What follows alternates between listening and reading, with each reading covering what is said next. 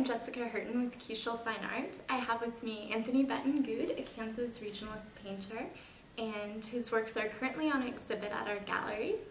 Thanks for stopping in and talking to us.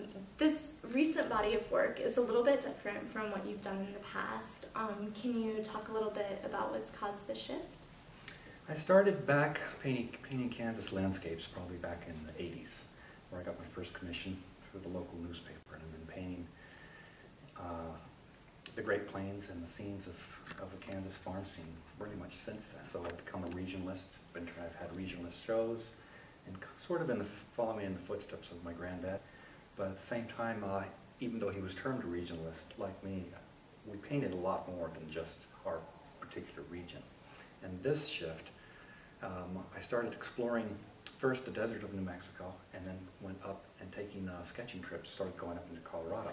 And this particular collection of works, mostly of the Colorado scenes and mountains, is a departure of definitely of the Great Plains works and my Kansas scenes, which I found invigorating, discovering just the difference of atmosphere once I got up there. Thin mountain air, crisp, clean, sharp lines, high contrast. When you start getting up over 5,000 to 6,000 feet, the contrast level really dramatically changes. And so it was a discovery of learning, taking my techniques that I've been using and employing in my painting scenes for many years, and taking those techniques and applying it to an entirely different set of circumstances, atmosphere, and conditions. It's interesting, I call this, the majority of these Colorado scenes, I call it my Gerlinda show.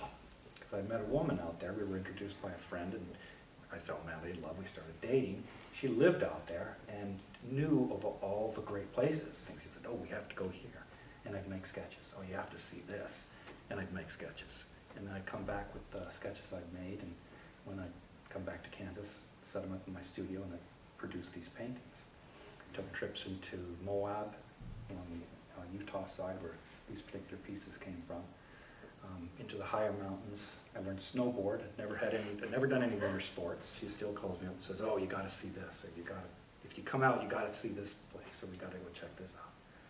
So, still friendly, and like I say, I'm still producing works based on my relationship, not only with her, but with the mountains themselves.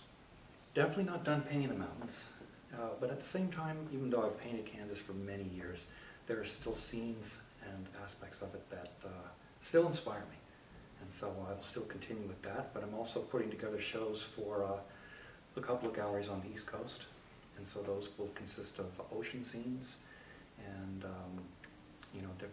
the environment of the coast of Massachusetts, which is actually where I was born. So talk about a region. I've been painting the Atlantic, under and above it, as well as below it, the coastlines, and now as I've stretched my experience into the Rocky Mountains now. Well, I guess I'm not done. There's still more to paint, more to see.